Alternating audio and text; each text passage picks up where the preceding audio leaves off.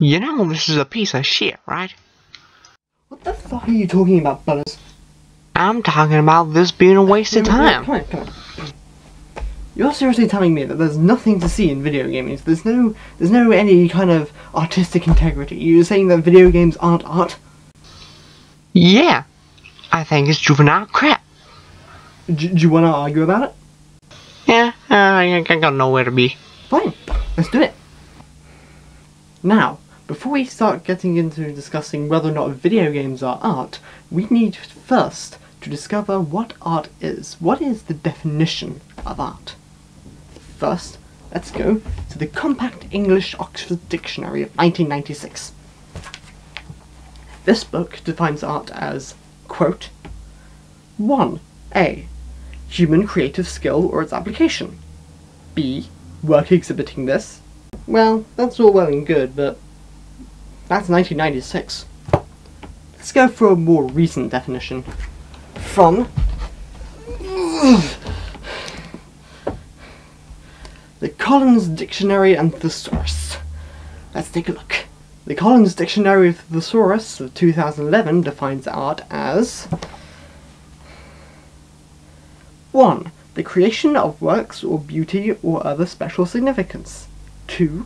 Works of art collectively. 3. Human creativity as distinguished from nature.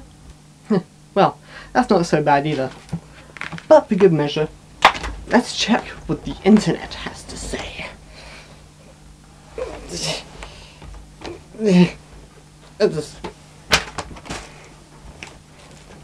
Here we go.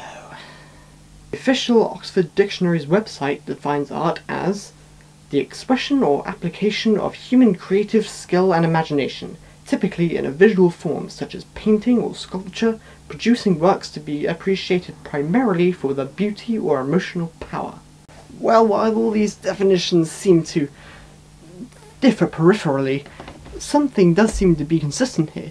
The application of human creativity to create a media text, something representing beauty or emotional power.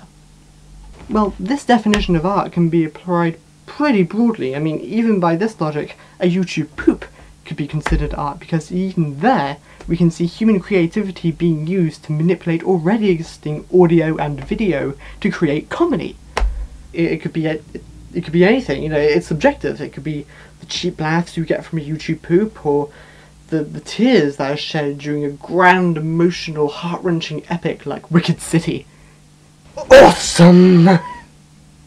This demonstrates that video games are capable of having an emotional core. I mean, the narrative is celebrated in mainstream games like the Mass Effect series all the way down to indie gems like To the Moon. It demonstrates that video games can provoke an emotional response due to their creativity. I mean, okay, games like Mortal Kombat don't exactly help my case, but that's just a case of variety. You're always going to have juvenile crap like this. That just comes with the medium. That's no different for any other form of art. You're always going to have juvenile bullshit. It's nice to see that some games exercise some kind of emotional depth. Otherwise, the video game industry is just shoulder ramming the door of fine arts, hoping that someone would be nice enough to let them in.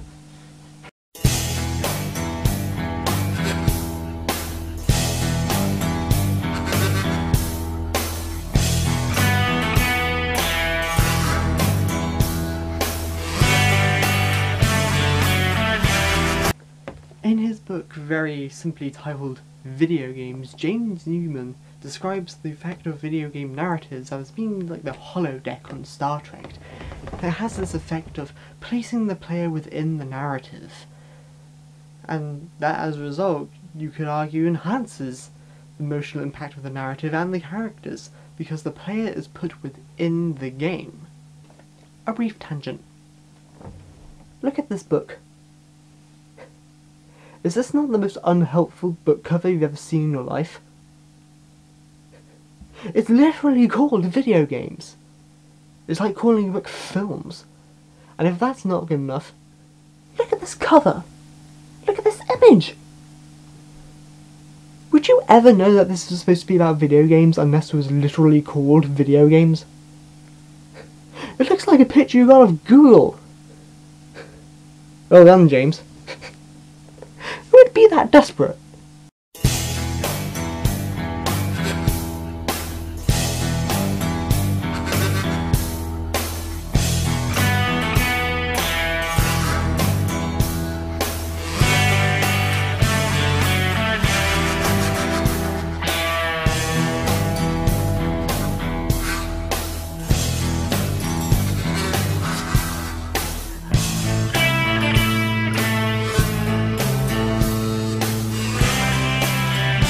There is, however, one thing I'd like to share with you all before we go. In their book Glued to Games, authors Ryan Richards and Scott Rigby theorise that, much in the same way that films and TV have uses and gratifications due to Stuart Hall's theory, they theorise that there is an equivalent for the uses and gratifications in video games. The first of these needs is autonomy, the need for freedom, the need to make meaningful choices in a game. This might apply more to, say, role-playing games or sandbox games, as they give you both the feeling of freedom and the opportunity to make meaningful decisions. For example, choosing what class you're going to be in an RPG, or choosing what kind of car you're going to steal in an open world game. And certainly there are games out there that have explored the meaning of autonomy. Games like Bioshock and the Stanley Parable. Games that show us that we don't have any kind of freedom, that our choices don't matter.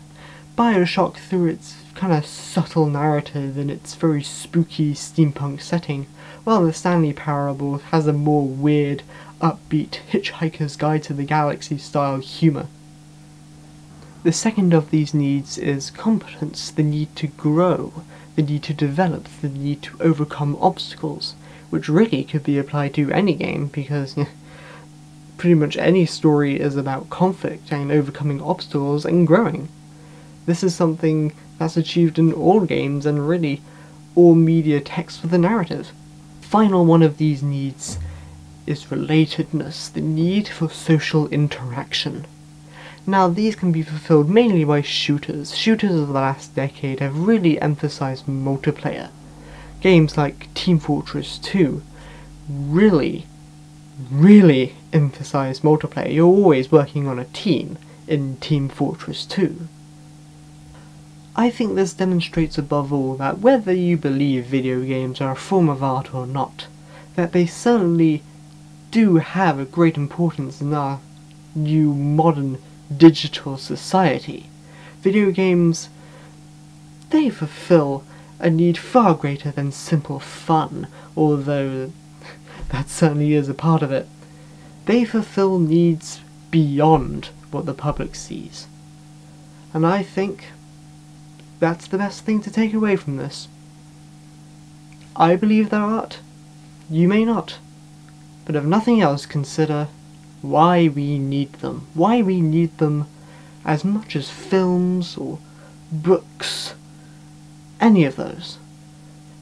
We need video games. Are we starting to understand each other a little bit more? No. Oh, that's fine. I give up. Bye.